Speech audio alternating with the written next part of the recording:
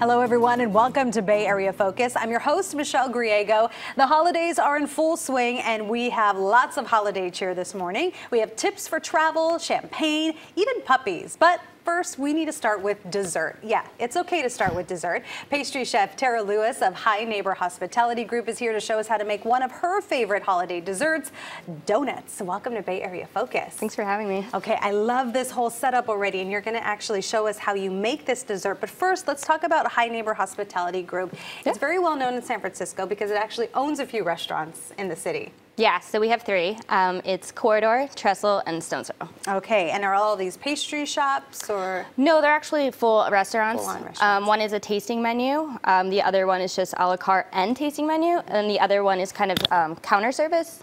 You just walk up, order what you want, and sit down, and they bring it to you. Okay, you are a pastry chef. Yes. My dream job. First of all, how do you not eat everything you make? It's hard.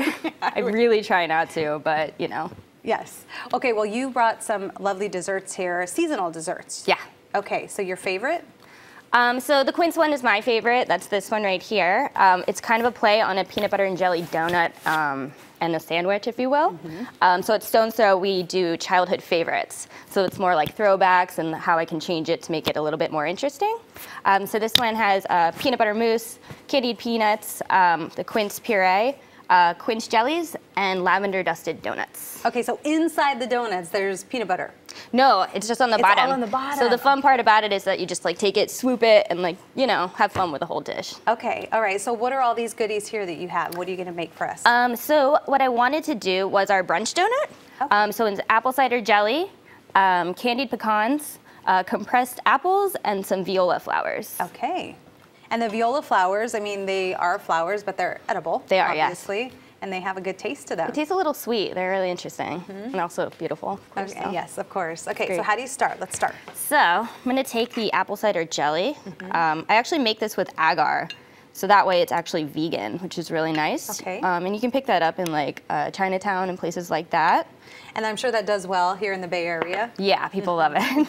It also adds a really cool texture instead of like a thick viscous jelly. It's more brittle and light on the tongue. I wish you could see this. Oh yeah, there we go. It already looks so good. So then, just do donuts. Always the best part. And is that sugar in that bowl? That is sugar, yes. Okay. I like anything that has sugar on the top. I know, right? It's so good. Adds that perfect touch. Okay, so then these are your donuts. Yes. So these are more of the style of beignets. They're a little bit denser. They're not super airy. But they're still puffy enough that you're like, oh, wow. Oh, yeah. I definitely they add pack the punch. Yeah. All right, so this is interesting. What is this? So these are the compressed apples. So I actually take a vacuum seal and I compress them in a sugar syrup, and it gives a cool, like, clear color to it. That way they kind of look like a jewel tone instead of just like a brownish apple, you know? And I'm smelling something very strong. It smells really good. So it's lavender and vanilla, and that's in the sugar. All right. Adds a different depth to flavor, which I try to do with all my desserts. I mean, obviously you make the dish look so beautiful, but we're gonna mess it up a little bit, right? Yeah, definitely. Okay. So which one do you recommend? I mean, I wanna try both. Should I do both? Yeah, why not? Okay, but you have to eat with me. Okay. You should never eat alone. All right, so scoop it all up. Yeah, just swoop it up. It's always fun. Okay.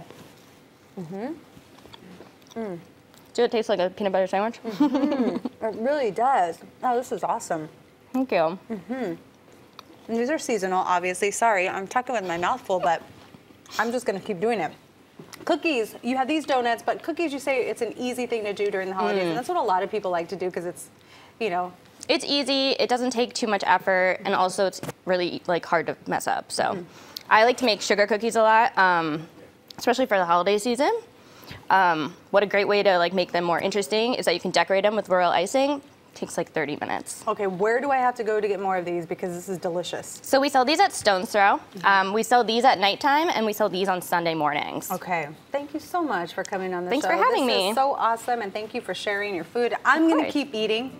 We're gonna be right back. Some cool holiday getaways, and if you got a new puppy for Christmas, what next? We'll answer that. We'll be right back.